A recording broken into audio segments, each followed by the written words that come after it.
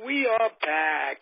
New York City Baseball, past, present, future. I'm Ralph Tyko with the Comfortably Zoned Radio Network. And the host of the show, well, there are two hosts. Robert Denninger's not here. Marty Rose is. How are you, sir? I am fine, Ralph. Just another lovely 90-degree day in Florida, except that's not bad. It's the humidity. I wonder how that is.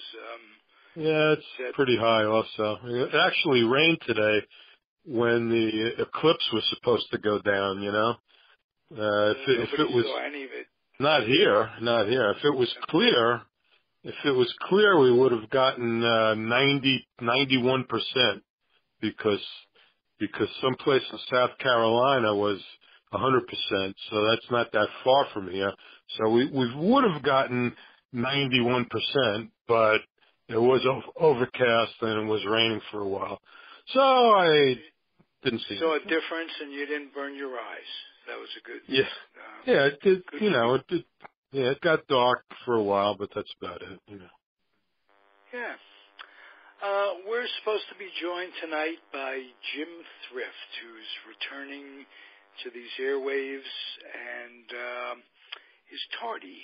That happens. Jim has a rare baseball background of being both a scout, a player, minor league player, and a player development guy. He was a manager in the Med organization, super scout for Cincinnati,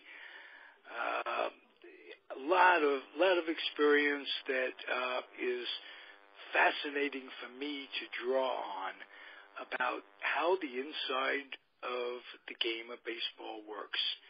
And I have a few questions for him about scouting and player development.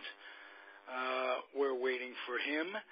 Robert's not here tonight, so Mert and I are going to take the opportunity until Jim joins us to talk a little Mets.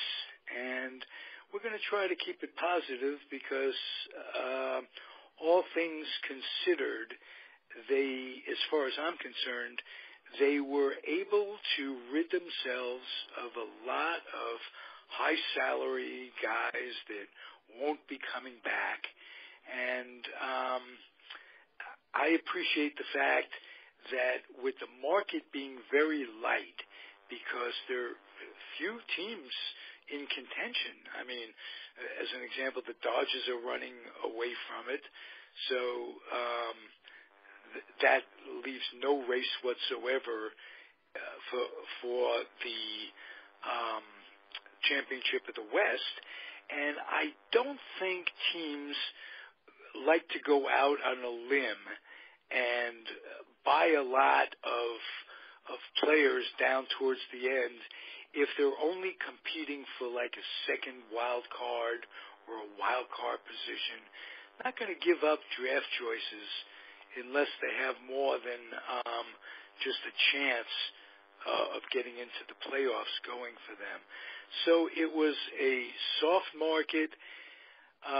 Mert, I'd like you, if you would, to kind of analyze what we got. Do you think they gave up the right players? Do you think it was a good idea that they kept Cabrera?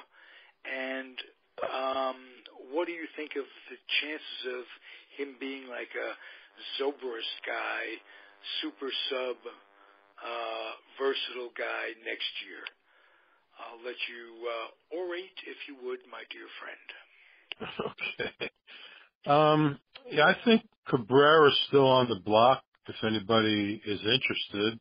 I think he's definitely available. But since he can play second or third, they do have, I think, an $8.5 million team option on him for next year. So, you know, in all likelihood, they'll probably bring him back. And I if they do, then I doubt Reyes comes back. That remains to be seen. But as far as what they got for all the guys that they gave up, they didn't get much.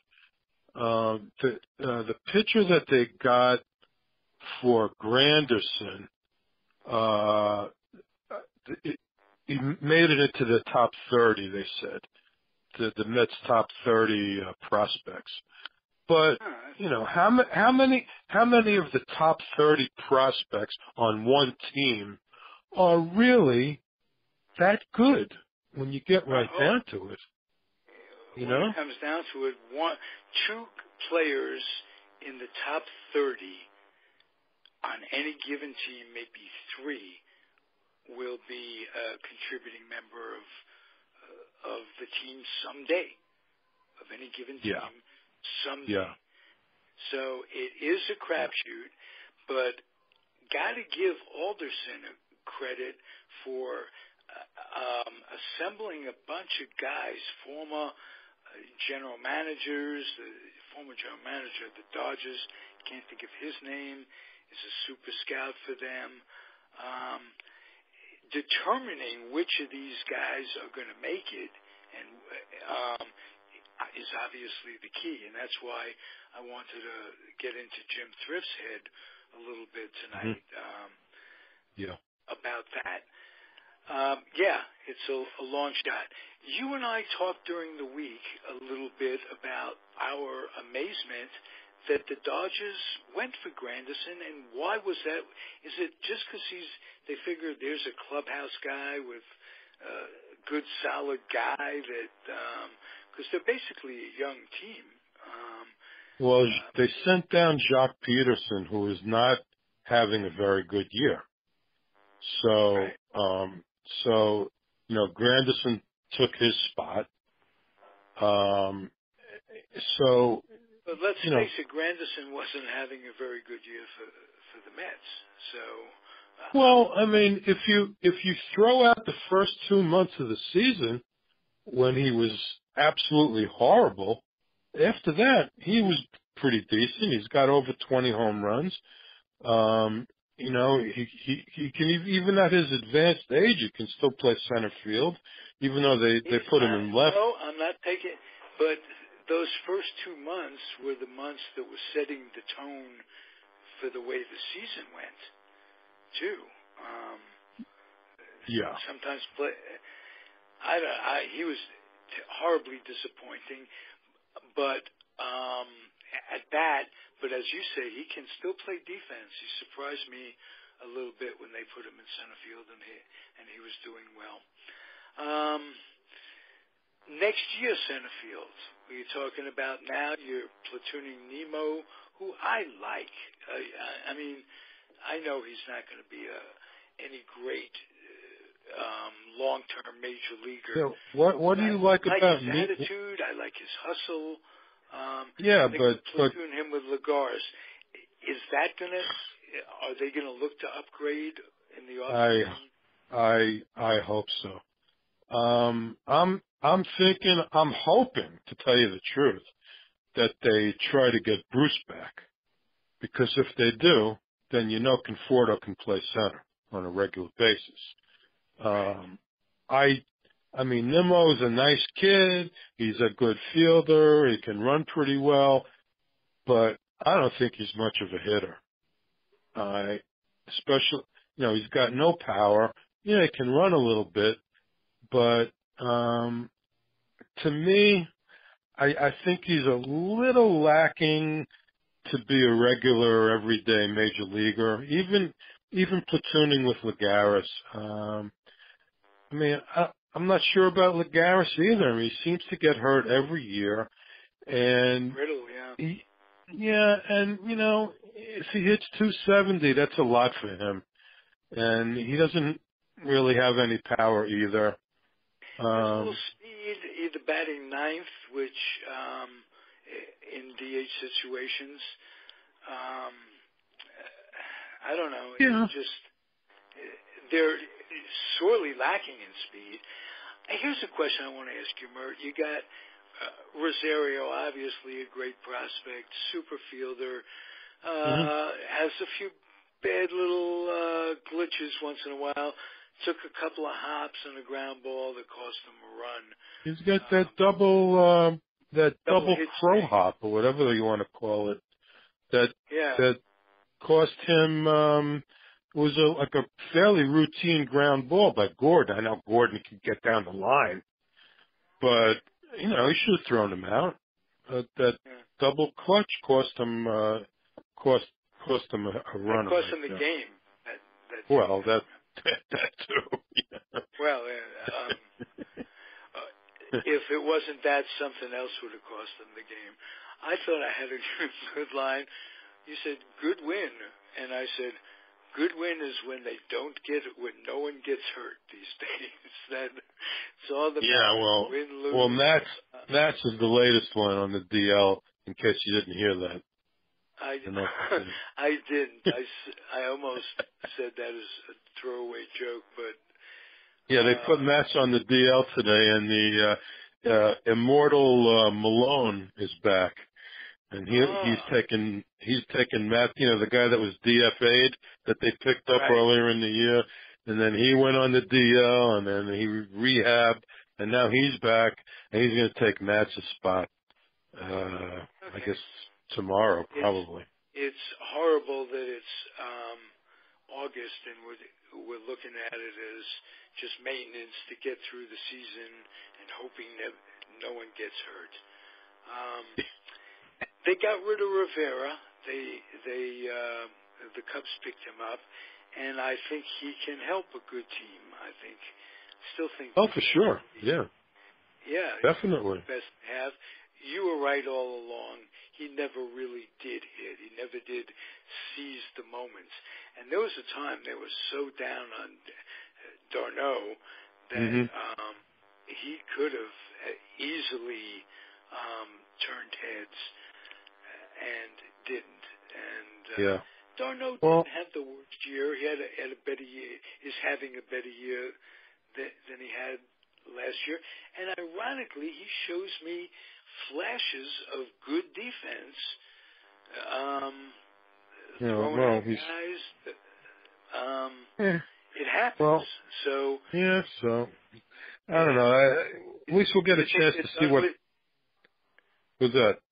Pilecki? Yeah, Pilecki's is. Well, back. He's up now. It looks like they're alternating d'Arnaud and Pilecki now every day, which is a good idea because you got to see what you have in Pilecki anyway. I mean, I don't think much of him personally, but who knows? I mean, he had a pretty decent year in Las Vegas, so we'll get a chance.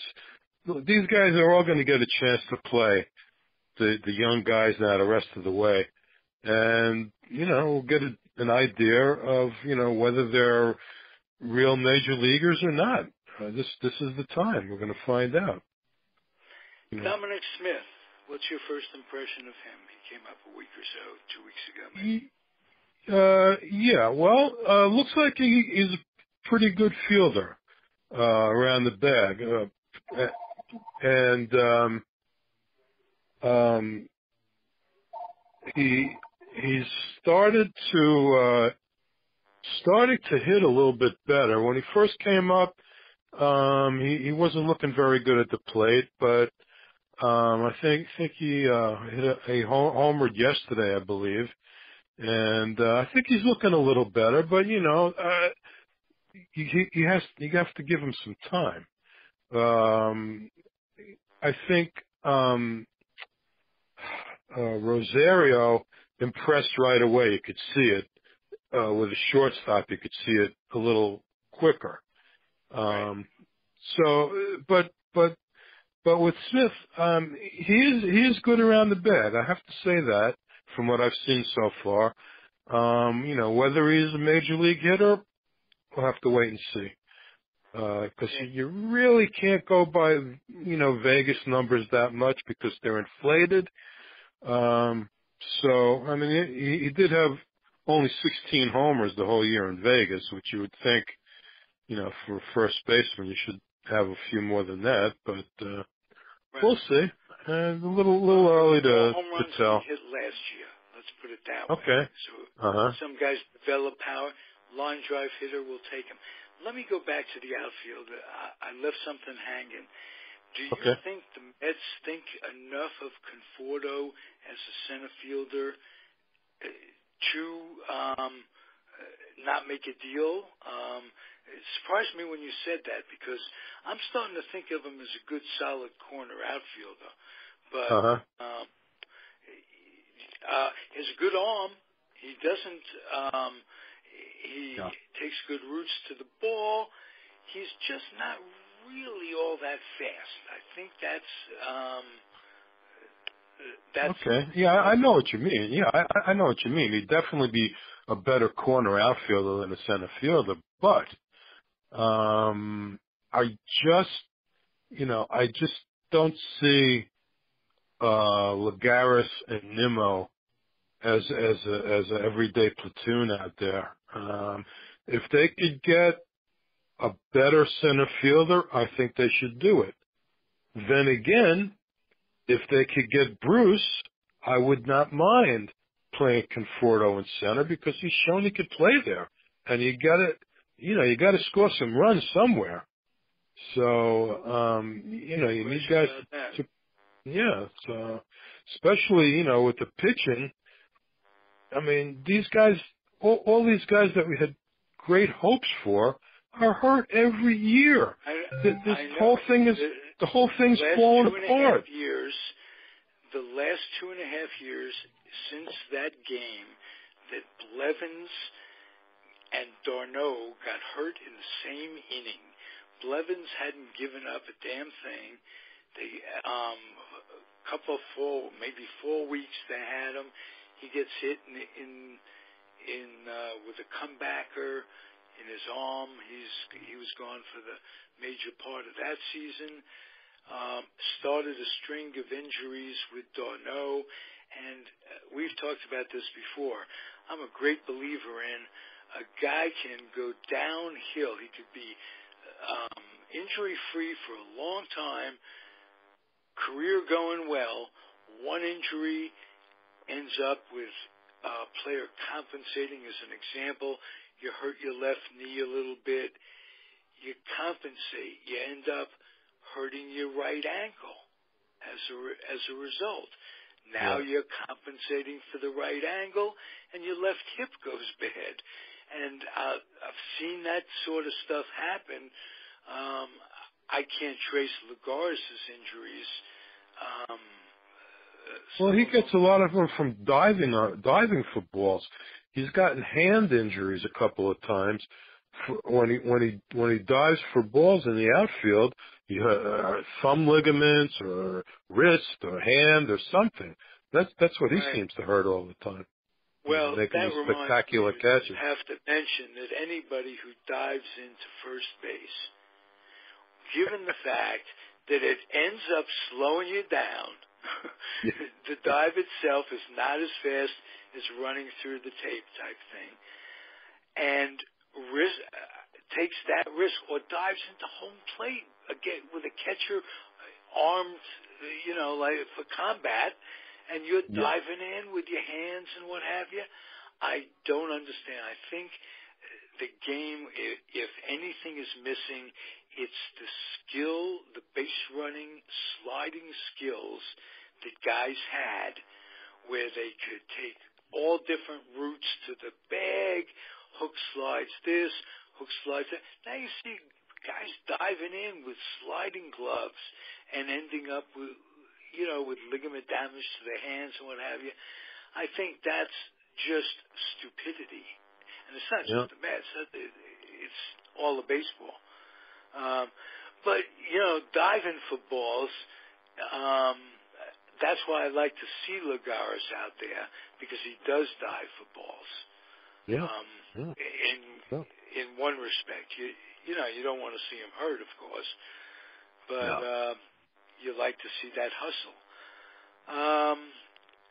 How about a report card the year on Cespedes? Oh, boy. Very disappointing. I know he missed some games, but I don't know what this guy's problem is. He hustles, it seems, when he wants to. He doesn't show a lot of desire out there. Maybe I don't know. Maybe it's because the team is going nowhere. Would he hustle more if they were in a pennant race and the games were more meaningful? Maybe. But, there's already guys here, I mean, not here. There's already guys that I'm hearing on the air saying, it was a bad signing, they should have never signed him, blah, blah, blah. But, last year, the way the situation was, they had to sign him. There wasn't one person that was saying don't sign him last year. Now, all of a sudden... You remember how he played when he came over the year before and how he... absolutely, yeah. Carried that on his back. Yeah. So... he just doesn't... Some guys just age catches up with them quickly because of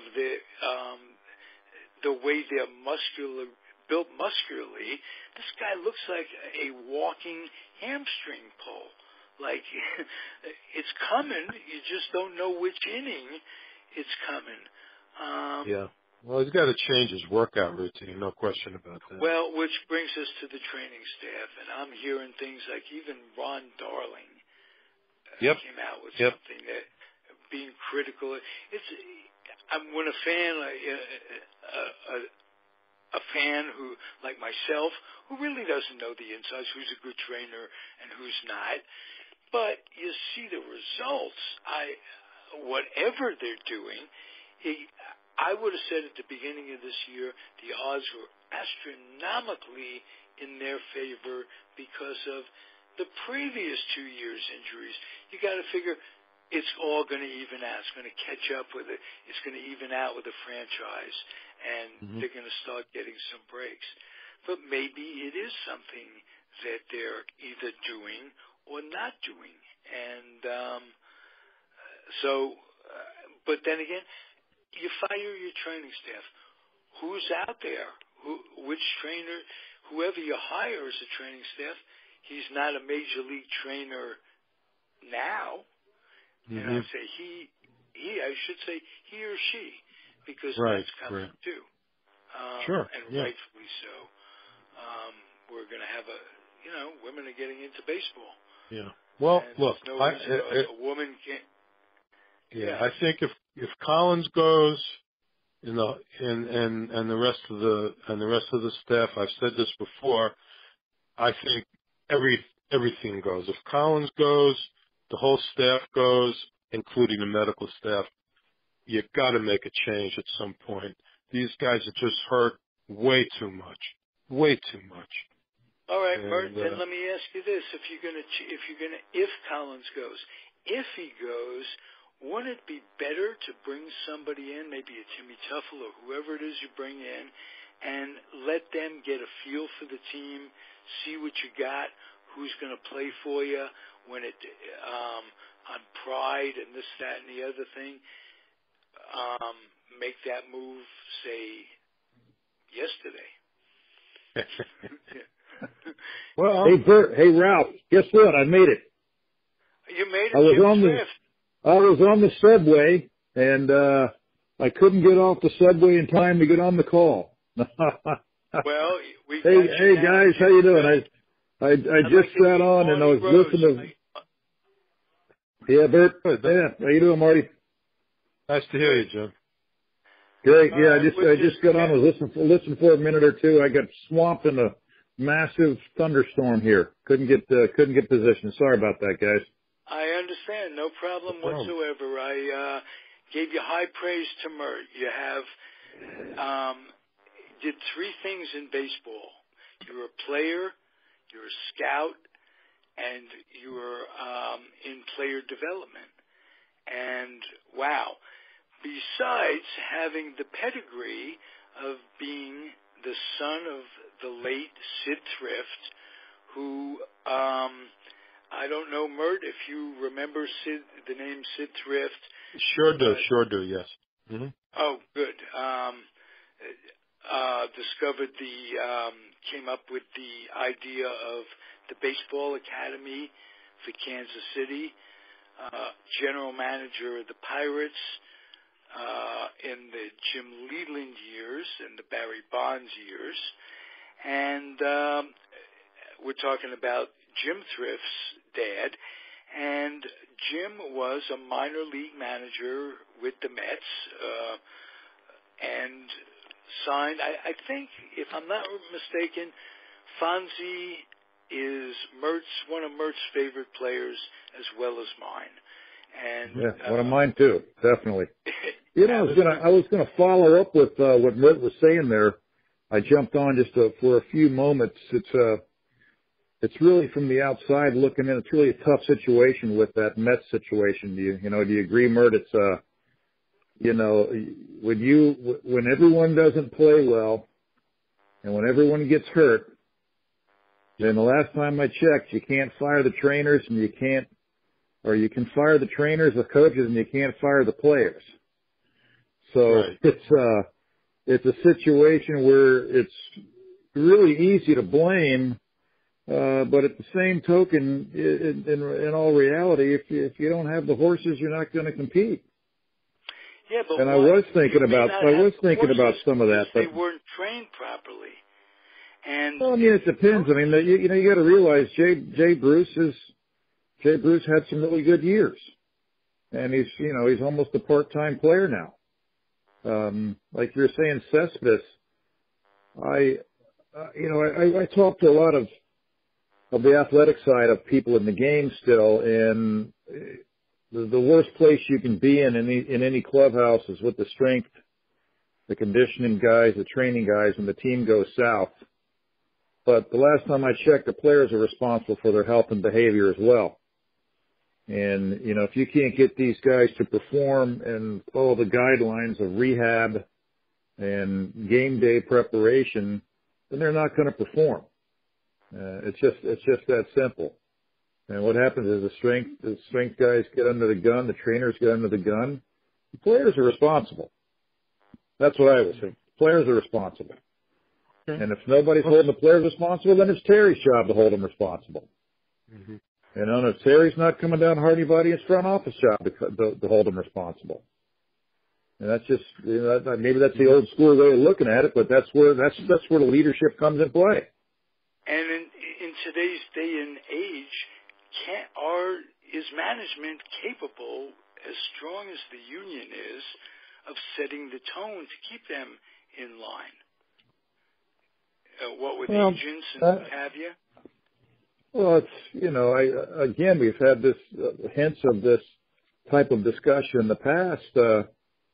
Let's revert back to my discussion. If this is a publicly traded company and there's 55,000 stockholders in the stands, who's responsible? The leadership's responsible. The people on the field, they're running around producing something, a win or a loss. The people in the front office and the ones behind the scenes, they're the ones held responsible. So, yeah, a lot of it falls on the coaching staff. A lot of it falls on the front office. But the players have responsibility too, union or no union. That's the simplest way you can put it. You either want to play or you don't. Jim, did you hear our discussion when we were surmising whether or not, either way, if Collins comes back, it's not an issue. But if he's not going to come back anyway, would the team be better off making a move and letting a manager get somewhat accustomed to the team and have some opinions from everyday seeing them every day, and making a move now to change managers if they're going to change managers? I'm not saying get rid of Terry. Well, there's two sides of that. You can change the managers, or you can change the team, or you can change both. So you're 10 days away from being allowed to expand the roster. So you expand the roster September 1st. Are you going to call up players that you think have a chance to be on your major league club every year that are in your organization? And who's going to work with them? Who's going to train them from August or September 1 till the end of the season? Who's going to be involved with them in the off season? Who's going to lead them next year? So it's a double-sided thing for me. I mean, right now, everyone in that organization, barring any deadlines or post-waiver moves or anything like that, is probably evaluating everyone in their system to see where their prospects are, see how far they're away, and see who's going to take them in what direction, and see what they have to spend as far as free agents go. And, that whole leadership situation, is it the fact that the leadership didn't do what they could have done if they had a full deck, or they just did the best they could with, a very light deck of cards to play with? You kind of have to look at both sides of it. Okay. I don't know. That's kind of how I think. But if you're going to make a move, you're going to say, you're not just going to test somebody out until September 30th. No, I didn't this mean person that. better Bring the guy in and let him see the team as it is now, and help him be in. Gets him in on the decision-making process of who he likes, what they should do in the off season, who they should bring up. Hopefully, they're going to bring someone from this system, a Timmy Tuffle or what have you. I would have liked to see it be Jim Thrift. I'd have to make Edgardo Alfonso my bench coach. You both could do worse. The Mets I could probably have Aaron Ledesma as my infield instructor and Butch Husky as my hitting coach. There you go.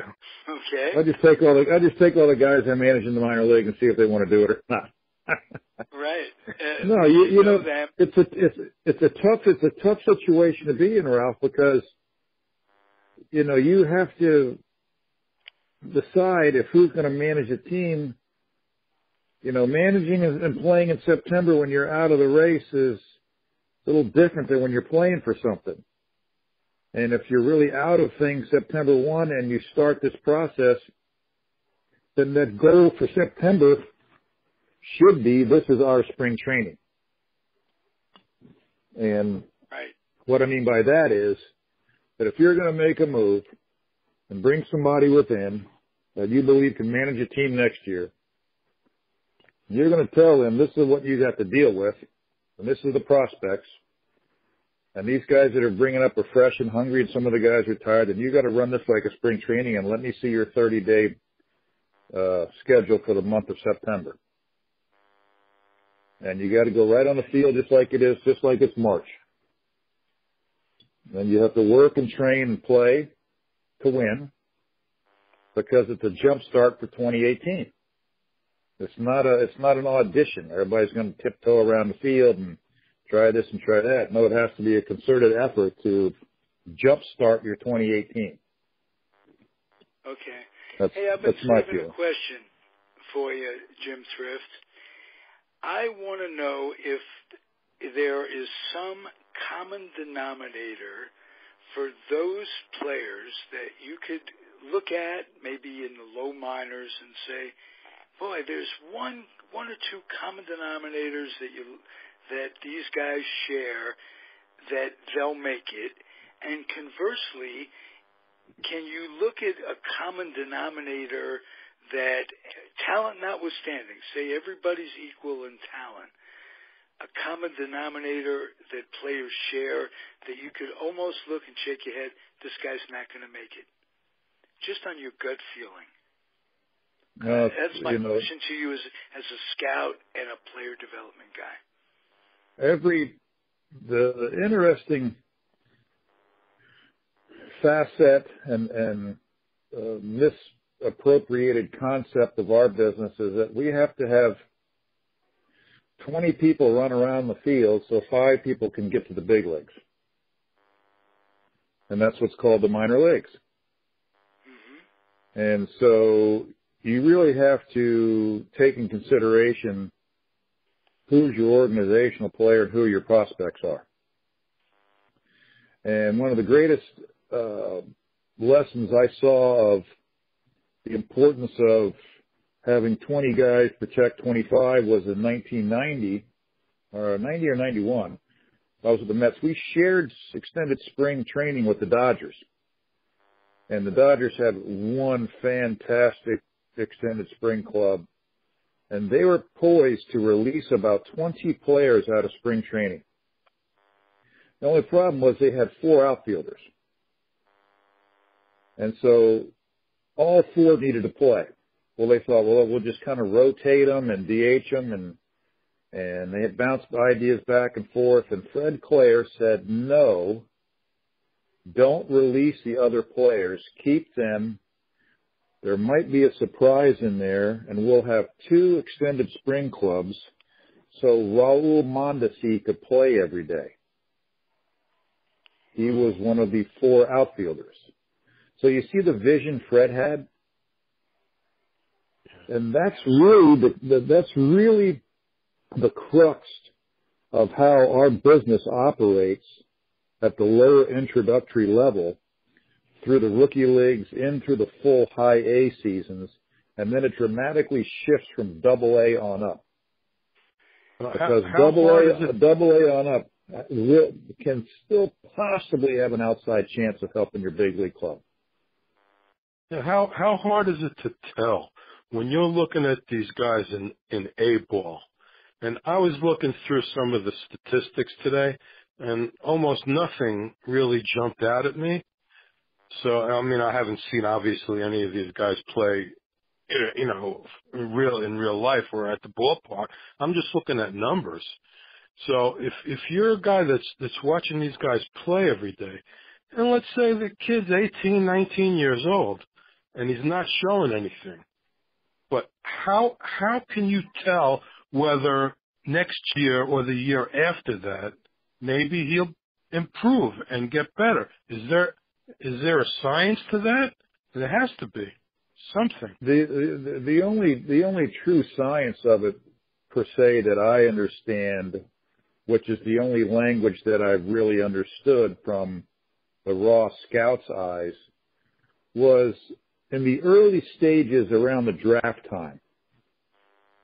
The basic premise of scouting was you had the freedom to go sign players, you know, in and around the draft or the rookie draft or whatever you want to call it. I mean, amateur scouts could go sign players, and then there were major league scouts because amateur scouts saw minor league players too. Well, the real crux of scouting was real simple. The amateur scout, he was out in the spring and so forth signing guys, and that's what his main goal was. In the summertime, he would go run tryout camps and work out guys, or maybe somebody was missed, or it was a football player, or somebody was hurt, and he was getting his list ready for the next year. And then he would get teams to go watch in the old Western Carolina League or the 3I League or whatever league we had. I remember we had tons of leagues in those days, remember? Mm-hmm. Well, the scouts only reported on those players they thought were going to play in the major leagues. That's who they went to see. The same mindset of that scout carried the whole year through.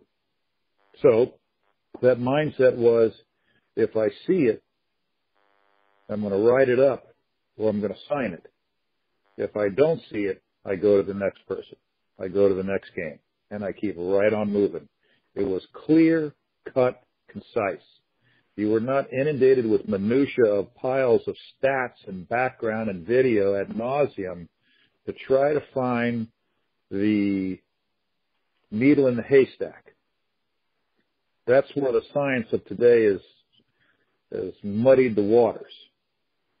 So if you take that mindset, guys, and you went to a minor league game and you were thrown back into a time machine and you didn't have a radar gun and you had your nice Sandsabelt pants on and your white shirt with your 2 pockets in it with your lineup card and your pencils for notes and a stopwatch. I watched. That's good. I just had the power go. I must have had a lightning strike. I watched these scouts sit there and stare at the field and gradually pull the note card out, make a few notes, stopwatch, and then they were off to the next one.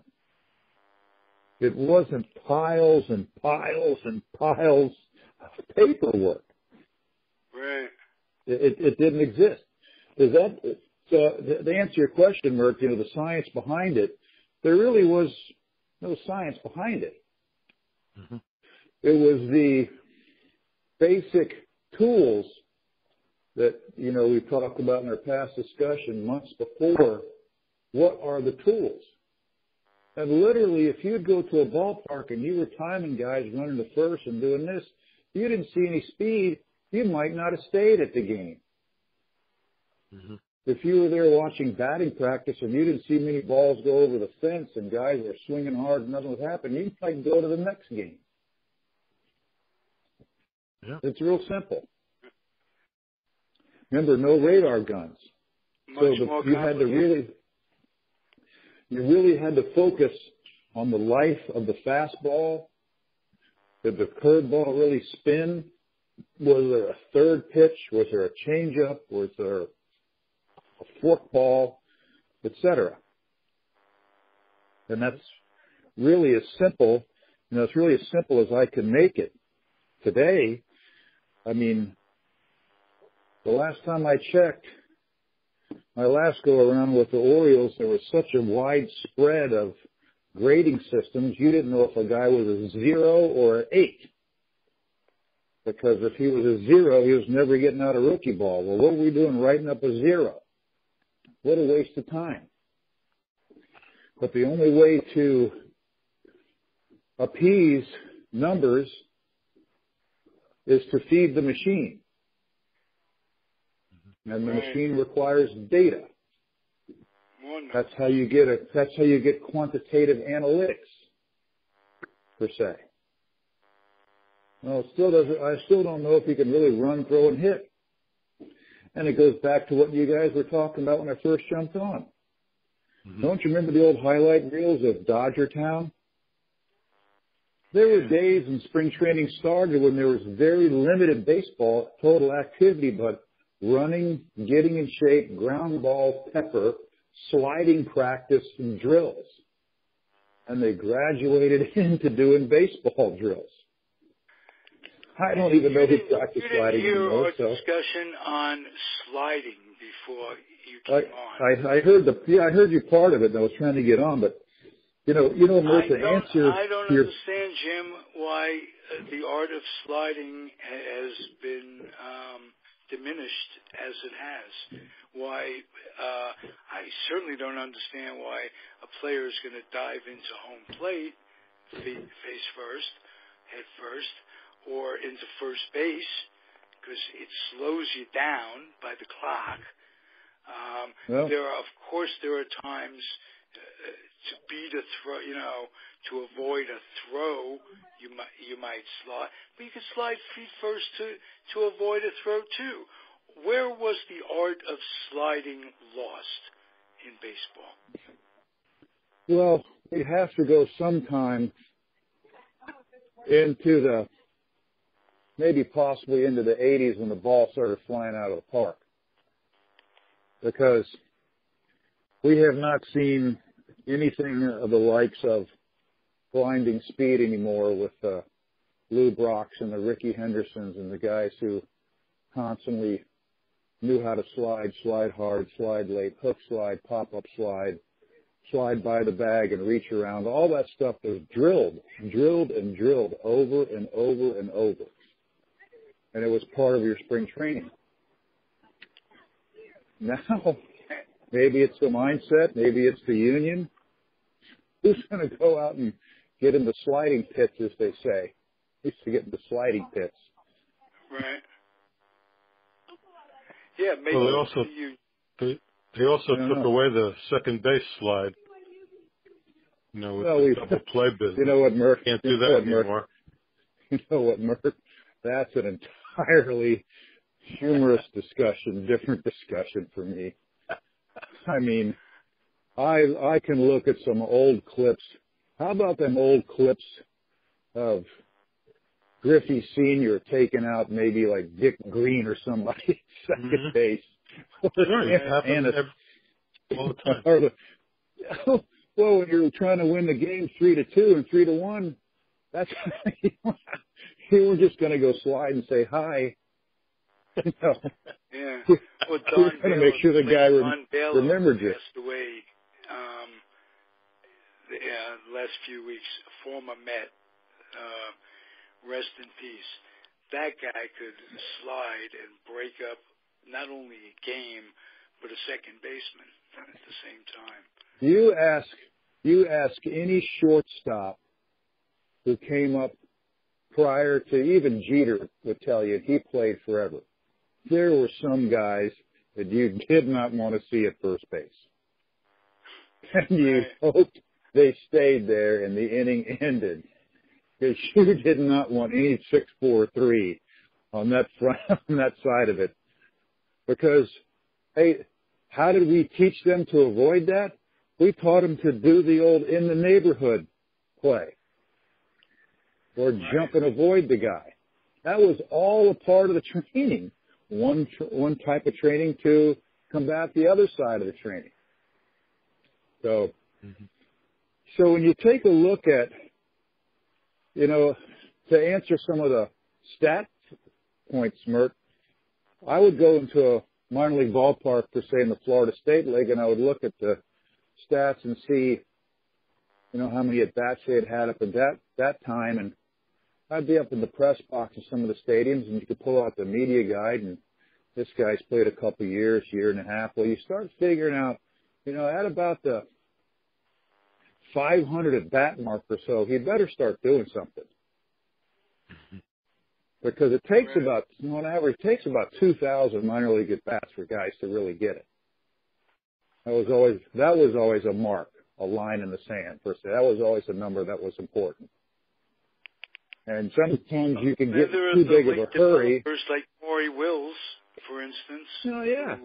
What about, you know, a recent one would be, you know, Denard Span took every bit of 6 years in the minor leagues. Up until the end.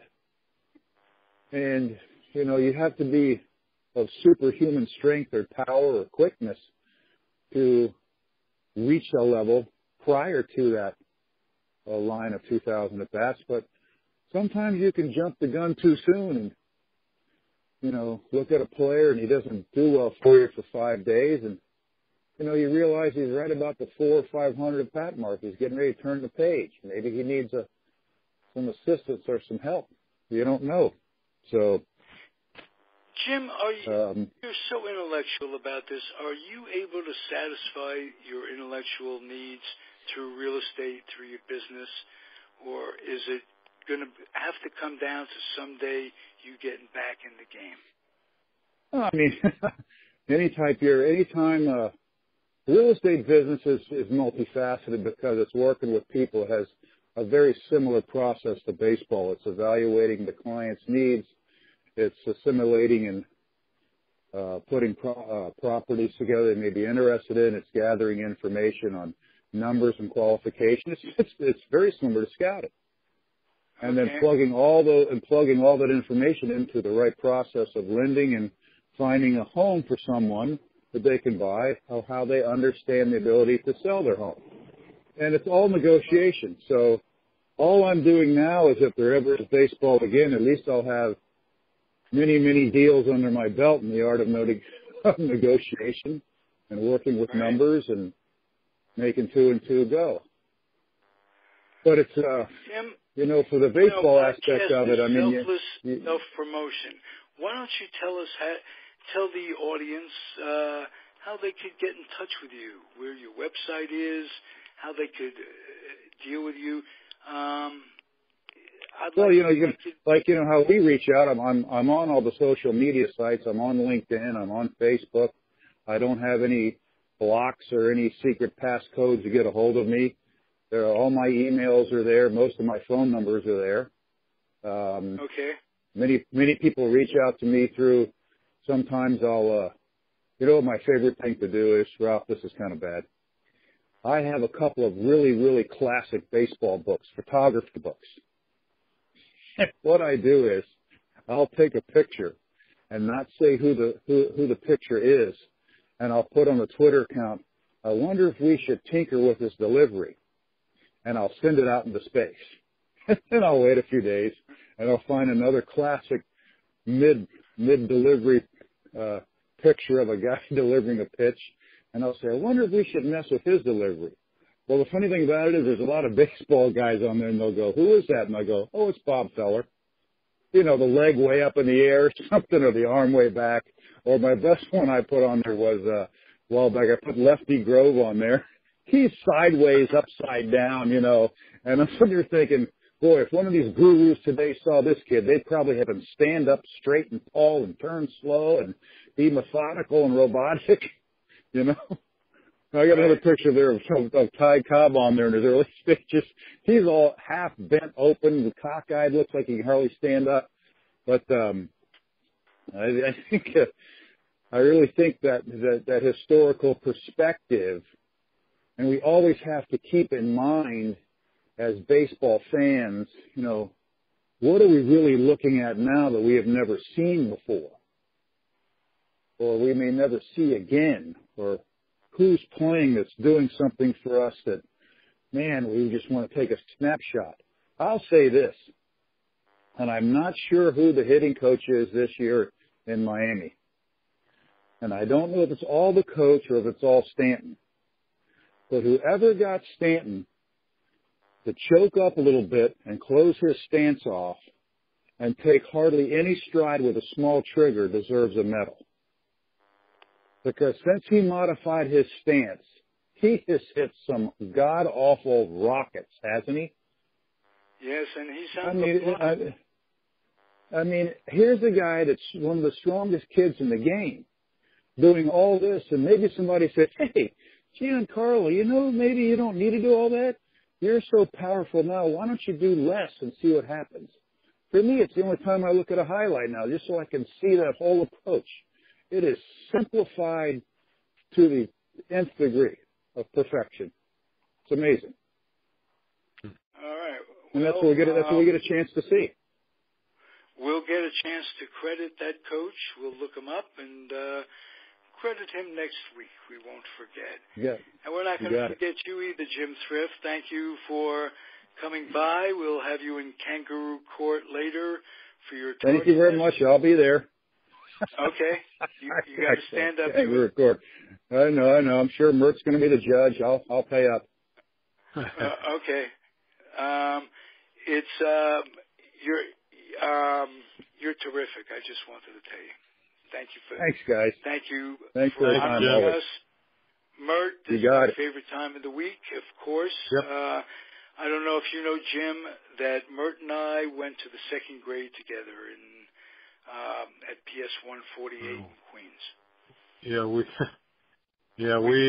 I know that. I know that. Since little kids. Yep, little kids.